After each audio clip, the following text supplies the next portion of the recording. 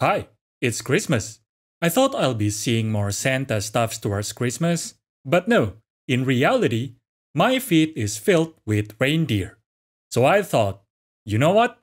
Maybe it's finally time for me to make a video on a deer. It's kinda ironic that I haven't do so, well, aside from the Chicanuco video that is. So, let me brought up the question. What exactly is reindeer? Now, everyone basically knows about reindeer, or at least they have heard of reindeer. However, when you delve deep into the science, reindeer is actually quite complicated. The reason why is quite simply because reindeer is the most studied deer in the world. We got tons of information about reindeer, but that's also why things got complicated. For this video, I'll try to make it easy to understand. So, reindeer in general can be found throughout the northern region. However, people in the North America usually calls them caribou. Reindeer is typically the European name. Okay, that's easy, right? American, caribou, European, reindeer. But when I was an undergraduate student, a question came to my mind. Why do Americans call Santa's reindeer reindeer? Why don't they call them Santa's caribou? So apparently, Americans called the semi-domestic one reindeer. The wild ones, they call them caribou. Please correct me if I'm wrong though. I am not American after all. Now, the classic classification grouped them together in one species, Rangifer tarandus. Rangifer is apparently taken from Old French rangier, which is the name used for this animal. Meanwhile, tarandus is the name used by Aristotle and Theophrastus. So basically, both epithet means reindeer. However, several suggestions were made to separate some population into its own species. In 2022, a comprehensive review article was published and it showed there are 6 different species of Rangifer that should be valid. Or, at the very least, 6 different clades. Those are Rangifer greenlandicus, Rangifer platyrhynchus, Rangifer caribou, Rangifer arcticus, Rangifer tarandus, and Rangifer phenicus. I'm gonna talk about them one by one. But first, let's talk about the general characteristics first. Oh wait, I almost forgot. The deer family, Cervidae, are generally divided into 2 groups, 2 subfamilies. The first one are New World deer, either called Capreolinae nowadays, or in the past, Odocoileinae, depends on who you ask. The other one is Old World deer, Cervinae. Reindeer are classified in the Capreolinae subfamily, so it's technically a New World deer. Okay now, transition into the next section.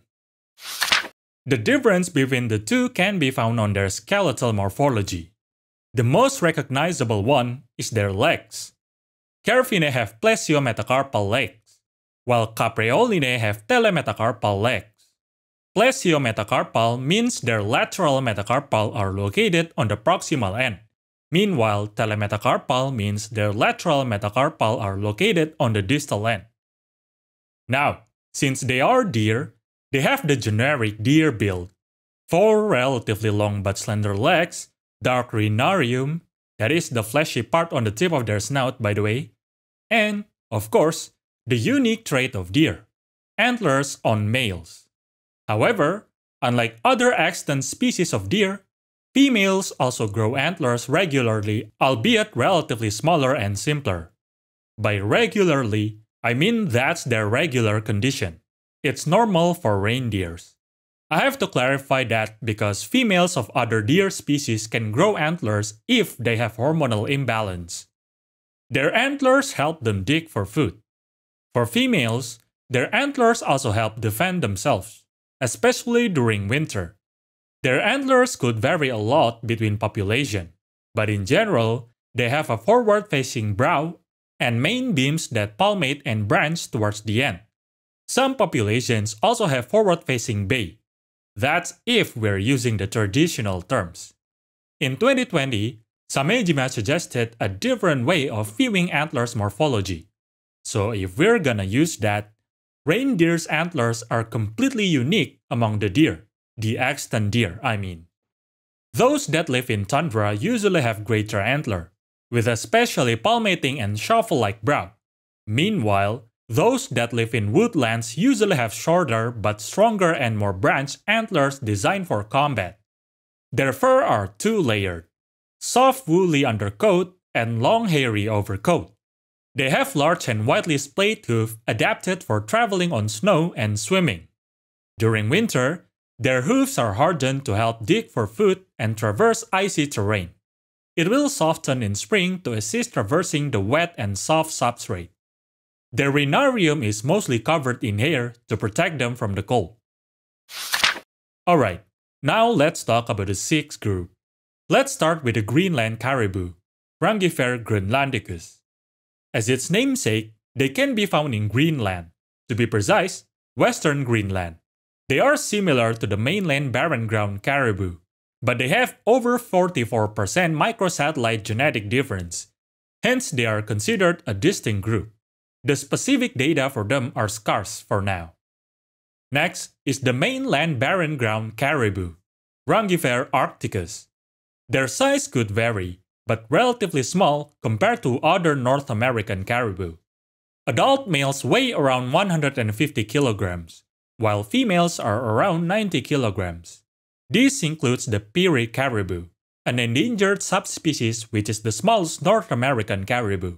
Only 1.4 to 1.7 meters long and 60 to 110 kilograms.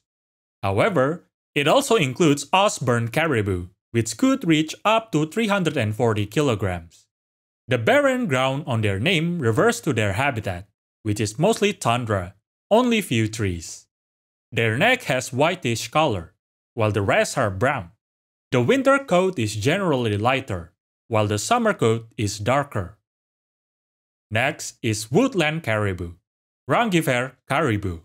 As its namesake, they prefer to live in boreal forests, aka taiga. They stay in the woodland throughout the year. They are quite big, averaging 180 kilograms for males, but up to 270 kilograms. Aside from their neck, the white coloration on their fur can also be found on their side, usually behind their forelegs.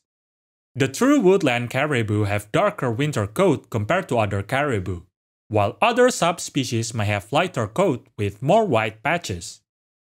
Now, let's jump to Europe. First is the tundra reindeer, Rangifer tarandus. This is the one that was domesticated into the, domestic reindeer. Size-wise, they are similar to the Barren-ground caribou. Oh, and also, similar habitat too, as its namesake, tundra. This is the most widespread reindeer in Europe. Next is the forest reindeer, Rangifer phennicus. This can be found in forests throughout Finland and western Russia. They are relatively big, around 180 to 220 centimeters long. Males weigh around 150 to 250 kilograms, while females weigh around 100 kilograms. Their striking trait is their long legs, which help them traverse deep snow. Their antlers are also relatively narrow, so they don't get stuck when traversing woodlands. Last is the Svalbard reindeer, Rangifer platyrhynchus. They can be found on the Svalbard archipelago of Norway. They have short legs and rounded head. They are relatively small size.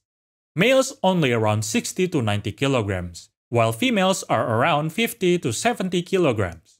However, they have thicker fur which makes them look stocky. Next, let's talk about their lifestyle. But before that,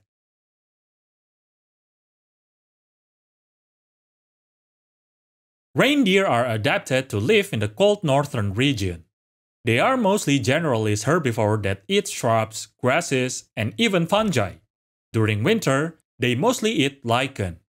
However, they may opportunistically eat carcasses or even prey on small animals. They also gnaw on bones and lake salts. Aside from the morphological adaptation that I mentioned in the characteristics section, they have enlarged nasal passage that can warm inhaled air before passing to the lungs. This happens with countercurrent heat exchange, aka CCHE. That's when the arteries are located side by side with the vein, exchanging heat between the two blood and minimizing heat loss. Oh, their legs also have CCHE, by the way. That's why having slender legs are beneficial for them. They are generally silent, but may snort or grunt. When they walk, they make clicking sounds that may help them communicate and locate each other. The sound originated from the tendon of their knees. On males, antlers usually start growing in March to April. Meanwhile, female grows antler in May or June, but can even grow them way later towards fall. For males, antlers development usually finished in the summer. Then velvet shedding starts around August to early September. Rotting season usually starts during September for reindeer. Meanwhile, caribou usually rot on October. Males usually cease to eat during peak rotting season. There are generally two mating systems. One is called the harem defense mating system, where a male can mate with multiple females, hence male-to-male combat are intense, and those with large antlers are especially dominant. The other is individual mate tending, where one male pair with one female. Those that live in woodlands usually have harem defense system, while those that live in tundra usually have individual mate tending system. Males shed their antlers soon after, usually on November.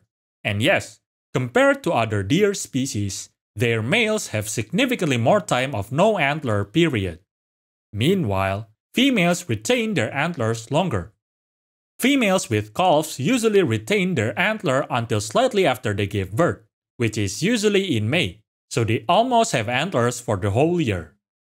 Normally, females gave birth to only one newborn at a time, but synchronized birthing often occurs in herds to avoid getting singled out by predators. Newborns are able to forage at around 1.5 months old, but they will still suckle on their mother for another year. Sexual maturity is reached at around 3 to 4 years old for females and 4 to 5 years old for males. They can live for 12 and up to 16 years.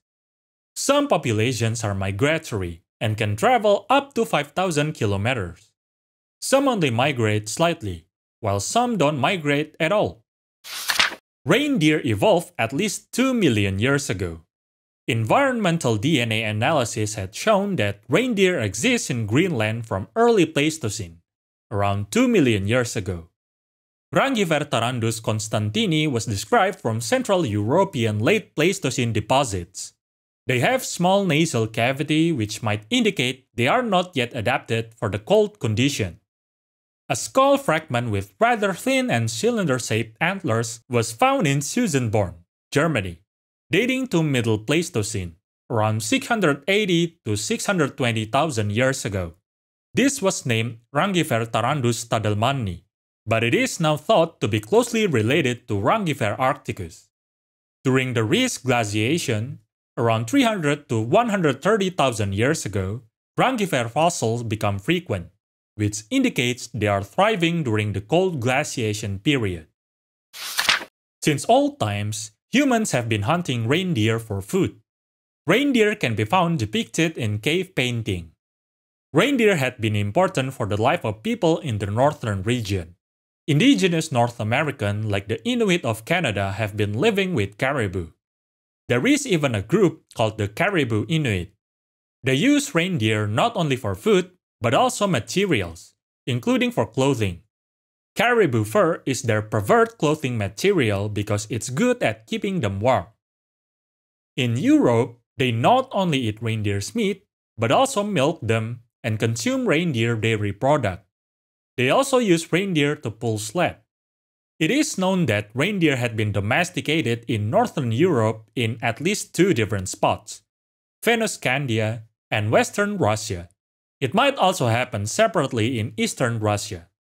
The oldest evidence of reindeer management was sled runners and harness part found in Siberia, dating back to 1500 BC, which is way later than most domestic animals, but still quite the history. Reindeer domestications are usually attributed to the Sami, Nenets, and Yakuts people. Apparently, during World War II, the Nenets people helped the Soviet army transport food, ammunition, and even bring wounded soldiers back to safety. In Finland, reindeer are depicted in several coat of arms. There's even a coat of arms depicting a fish with reindeer antlers, which is quite something. The domestic reindeer in the USA are brought from Europe in the last century. Not only that, the US government also brought some Sami people to herd the reindeer. However, in 1937, the Reindeer Act was passed, prohibiting the ownership of reindeer herds by non-Native American. Domestic reindeer were sold or abandoned in Alaska. They then interbreed with native caribou population. Even if feral domestic reindeer are removed, introgression may persist even after several generations. Even to this day, there are many reindeer herders in the northern region, especially in Europe, but also Alaska. Reindeer hides are still a popular and profitable product of the North after all. Now, let's talk about their association with Christmas, because why not? Even though nowadays it's widely known that reindeer are associated with Christmas, the association started relatively recent. The first appearance of reindeer pulling Santa's sled is in the poem A Visit from Santa Claus in 1823. In that poem, the 8 reindeer are present. They are called Dasher, Dancer, Prancer, Vixen, Comet, Cupid, Dunder, and Blixen. Dunder and Blixen are later changed to Donner and Blitzen. So yes, no Rudolph. Rudolph first appeared in 1939. Oh, and before I wrap it up, I have one story. Several years ago, my friend randomly asked me, "Is it true that all Santa's reindeer are females?" And I asked, "Why did you think so?" And then she said, she found out male reindeer already shed their antler by December, so Santa's reindeer must be females. That remark was funny to me. While yes, the thing about antlers is true, why is that the questionable one? Shouldn't you ask how they are able to fly before asking about their antler? If they can fly, surely it's not outrageous for them to have antlers, right? So yeah. Oh, by the way, Obzu from the future here. During editing, I was looking for Santa's reindeer image, right? Then I stumbled upon this article on Google search. It said Alaska Department of Fish and Game, so it catches my attention. I was like, wait, what? There is another new group of reindeer? I gotta redo the script and recording. Then I click the article, and it's just a joke from the Alaska Department of Fish and Game. Good one, I guess. Reindeer are an important part of the northern culture, which is why, like I said, there are tons of research on reindeer. You can even find several articles this year, and you can see that various research are consistently published every year. So yeah, we'll most likely discover something new about reindeer in the future. Who knows what it'll be? For now, let's just learn what is known. And that's all for now. Oh, by the way, if you are currently on vacation, then hey, enjoy your vacation. Even if not, hope you have an enjoyable holiday. Or even if you don't have a holiday for some reason, same goes. Enjoy your day.